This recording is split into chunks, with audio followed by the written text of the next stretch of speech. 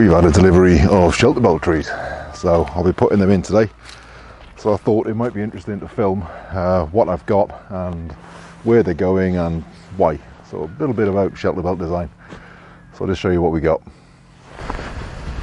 So this is 50 common alder. I'm really pleased with them.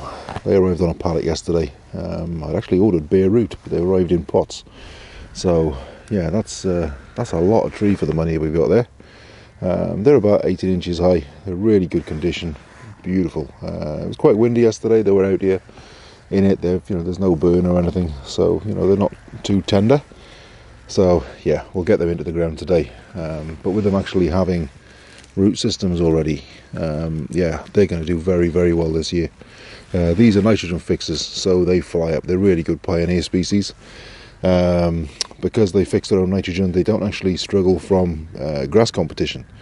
So for a pioneer tree or a windbreak tree, it's really useful, because other than a bit of old protection, you can just put them straight in, and yeah, they'll thrive. So where they're going is down this edge here and a little bit across the bottom. Now that way there is north, and we get some pretty cold winds coming in there, and you can see that we've got the chicken system, which will eventually be more of a rotation system with a deep litter growing annual veg, things like potato crop and things like that. But yeah, it's a bit exposed down this side. Now we've planted literally hundreds of trees and shrubs down along the corner, along the edge at the bottom and up this side. They're a bit on the small side, but they're in there, and yeah, hundreds and hundreds of them. So this lot's going to go in to reinforce them. Now I'm going to plant these specifically down here because we've got, let me show you, just plenty around. From the car park up to the barn, there's a double row of Italian alder, and they've done incredibly well for all the reasons I've already said, with nitrogen fixation and so on. And those, they're just going to go, hang on, where are we? Step in the shadow, here we go. And they'll go full height trees and be the outer skin of that shelter belt there. Now that land there is full of rushes. It was very wet when we moved here because we take all the water off that barn. It's not our barn, but we do get the water off it, which wasn't ideal, just straight above the house. So we've done a little bit of earthwork remediation, and none of that water runs down there now. There's very little. It all gets shunted sideways and gets cascading down through various earthwork systems. So the rushes there are looking really unwell, and yeah, the Italian alder will just punch straight up and create a really nice outer skin. Now around here I can't do that because we've got the phone line. I've got to keep below that. Now Italian alder is amazing, and it's a drought tolerant alder, so as that land behind me goes through succession, it'll cope very well, being drought tolerant in the few years until it gets its roots really down to the point that it's just not an issue. And it's probably approaching that now. They've done really well. But yeah, in a dry year we haven't got to worry about them. Whereas these are just common alder, black alder, European alder. It's the same type. So the issue with the Italian alder is they don't coppice and pollard very well, whereas these ones really do. So we're sacrificing in one way and gaining in another, but I'm really pleased. They should do absolutely fine. If we have a drought in the first couple of years, I might have to give them a little bit of help, but they should be fine. It's not really likely. And yeah, bare root trees going in, they're particularly susceptible to that in their first year. With these being already pot grown, they should be okay. I'll have to see what the roots are like, make sure there's not too much circling, because obviously that's not good for trees, but they should be okay. Everything else we've had from this company has been really good, so I'm expecting them to be pretty healthy. So they're going to go in a single row down here. I'm going to bring it in 3 meters so that by the time they're high enough to threaten, or even come close to threatening the phone cable, at that point I can just pollard them at about 6-7 feet, maybe about 6 feet, and let them keep doing that multi-sprout thing while developing a really big lower trunk without getting massively huge, and still creating a huge amount of biomass. And that'll give us stickwood, and then every few years I can come along, I can take it as a coppice at ground level, and that'll give me either a nice big post that's about 6 foot long, and about as thick as my arm, which is really useful for any sort of earthwork structures going into ponds, because alder lasts indefinitely underwater. You know, if it's in water, it just doesn't age at all. Another option with it is we could use it for mushroom logs. So what we'll do is we'll pick every 5th tree and we'll put it on a rotation. There's 50 trees here, so that gives us 10 trees every year that we take as a log, and the biomass above and coppice, and the rest of it just comes on as a pollard. So we keep the vast majority of the shelter belt effect still in, and this is just one line, bear in mind, because we've got loads of other trees in there as well, and there will be an outer skin going in of evergreen species eventually between the actual fence line and where these trees are. So yeah, there'll be a nice little line in there that we can get a really nice outer skin of evergreen in to really protect the system on the inside, even in winter, when obviously these won't have leaves on. But it'll give us a huge number of yields in a strip that's maybe a metre wide, which is all these will take up. It'll give us a huge amount of stick wood when we take them as the coppice and the pollard sticks, as well as the logs. So yeah, a pretty useful thing, and we know that they'll do here. So right, first things first, I got to get them laid out. Now, as I say, I'm going to come in 3 meters, but also across the very corner of this field here, just the other side of this old knackered looking fence, is where the septic tank is, and there's a pipe that runs off in that direction, so I've got to keep well clear of that. So that's basically from this post here down is as far as I'm going to go. I've got a stick here that is measured with a mark halfway up, well, just towards the end there. That's 3 meters, so I know I need to be in that far from the fence, because that's kind of important. And I'm going to keep it 3 meters in, and I'm going to put them about 1.5 meters ish. I'm not going to be too strict about that. I know from what the Italian alder's done that within, say, I don't know, 3-4 years, they'll be close enough that they'll be touching when they're in leaf, which is pretty quick for a pretty dense strip of shelter belt. I'm quite pleased with that. That'll do for me. And of course it means that I'll get across the bottom here, and we'll see how many we got left, and we'll see how much we can come across the bottom of the field as well. So yeah, let's get these laid out and we'll see how far they go. Look at that, got a little hitchhiker. I think that's a little ash tree, so they both seem happy enough. We'll leave them be, see what they do. So I've laid them all out. You can see the row of pots. I'm filming this now because once they're in the ground it'll just be another stick, it'll be difficult to see. So you can see that goes all the way down to the corner, and yet inside it there's all sorts of things. We've got, that's a currant there, we've got, let's have a look, that's a hazel.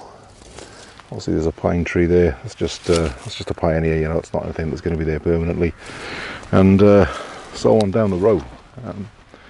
Some of these things have been in for a while.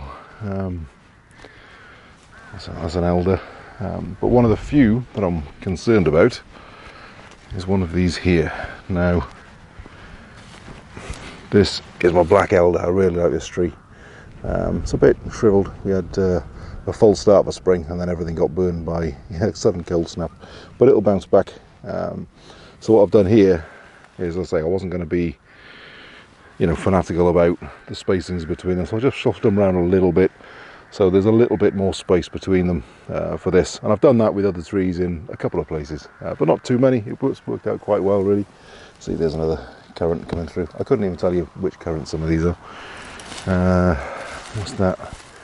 I think that is a blackthorn. I think that's a blackthorn, maybe. Anyway, there's a load of trees down here, and so on, right down to the corner. And then we go right in across the bottom. So I'll just show you how far across it goes. So I'm at the end of that bottom row, and you can see how far from the corner I am, and then back up to the house. So that's a long, considering we've gone from that pole there all the way down to the bottom, and then all the way out to here. That's a big expanse of shelter belt. And there's, depending on what cutting material I had at the time, there's there's a huge amount of variety in the species of shelter belt that I've put in. But there's like here, for example, you can see, there we go, that's That's gooseberry. There's another gooseberry. See, there's a load of them. See, there's another little pine tree just there, you know, and there's a whole row of them. So yeah, that's this strip gone in, well, laid out. Now we're just going to plant them all. They've been pretty good. They haven't been too pot bound. This is about the worst one I've come across, and you can see that's still pretty decent. But anyway, I was just teasing these roots out a little bit, and I came across, well, I don't want to do any damage to it, so there we go. See, there's a little root nodule there.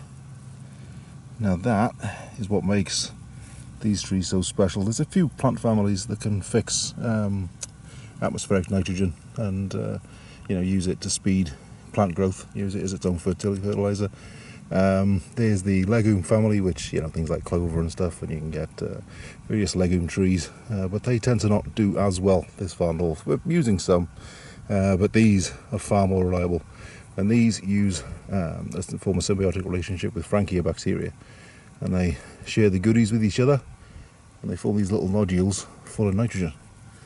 Very, very cool, an amazing trick. So yeah, I'm just going to tease these out just a little bit. There we go.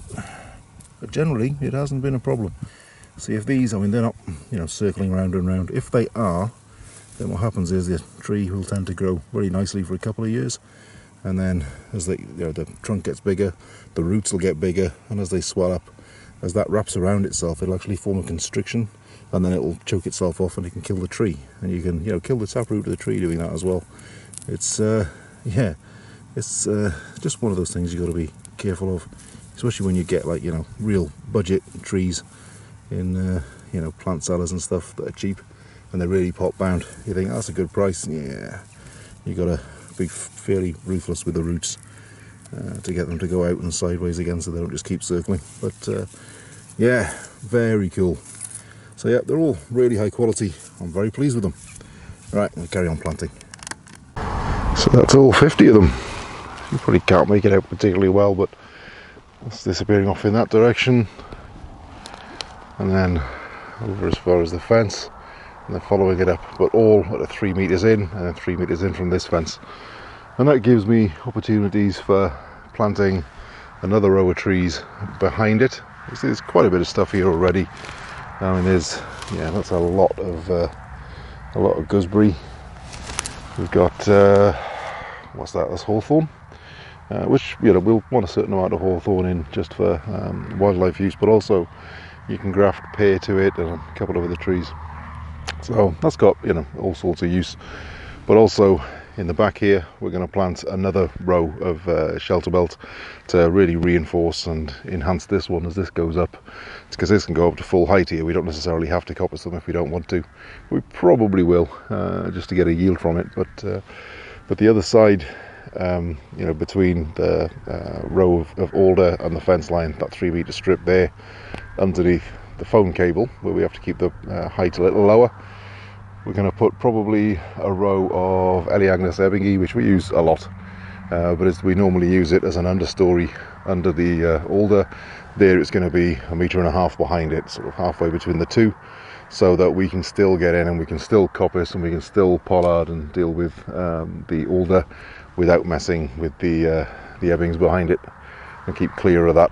And that'll be a really hardcore outside evergreen skin that still will remain lower than the cable, so it's never going to be a problem. It's never going to need chopping down, and that'll do quite well. Whereas down here, we haven't got to worry about keeping it down to a particular height, so we can put a few different types of holly, which, you know, I mean, that's got various yields from it, especially around Christmas time, and well, yeah, that whole season. We can also put in things like wax myrtle, which is a wax producing evergreen, and we can put in pine trees, which we haven't got many really good edible pine nuts yet. We've got, you know, all sorts of, you know, little pine trees, but they're not the edible nut variety. What we do have is a few. There's another part of the evergreen understory. That's a little juniper. Not a lot more of them yet, but they're doing okay. We'll see how they're doing. Yeah, they're very slow growing, but you know, 50, 60 years after I'm dead, someone might be getting some berries off them. Within 4 or 5 years, all these alder will have all be touching, and they'll all be up to maybe 7-8 feet.